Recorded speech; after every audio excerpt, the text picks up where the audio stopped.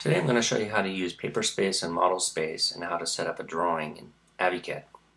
So here we're going to go ahead and open up a new drawing, and we're going to choose between these two default settings, which is English and metric. Choose English.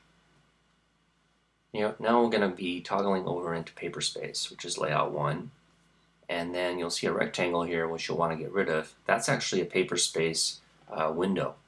So we're going to get rid of that, and I'll show you how to create a new one later.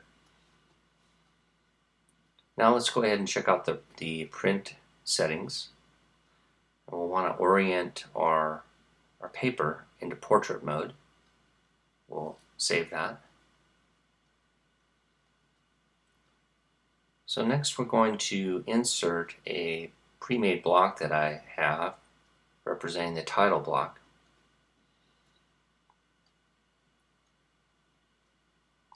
We'll do this directly in paper space.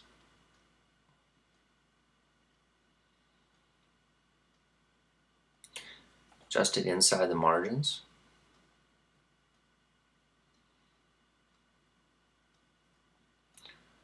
And next we'll go ahead and do a preview of this, see what it looks like. So all looks okay.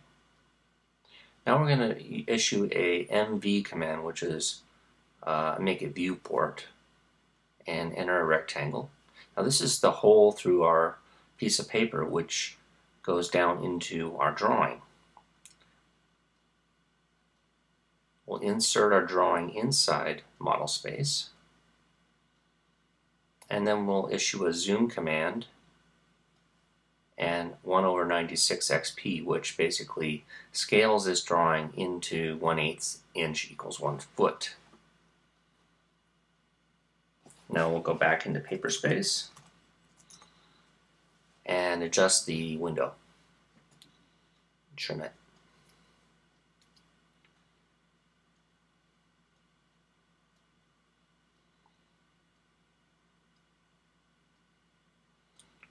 We'll go ahead and copy this same paper space window down and toggle back into model space again and just pan over to the other drawing. So this way we can position those two drawings any way we want on this piece of paper. Another thing you might want to try is turning on the viewport toolbar. To do that, you right click on the top toolbar and go down and turn on viewports.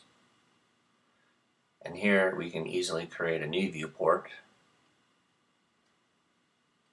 or we could change the scaling of it just by using this pull down.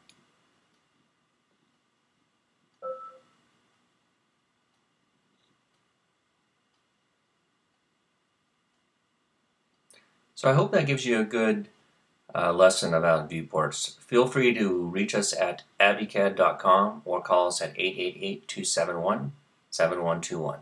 Have a great day.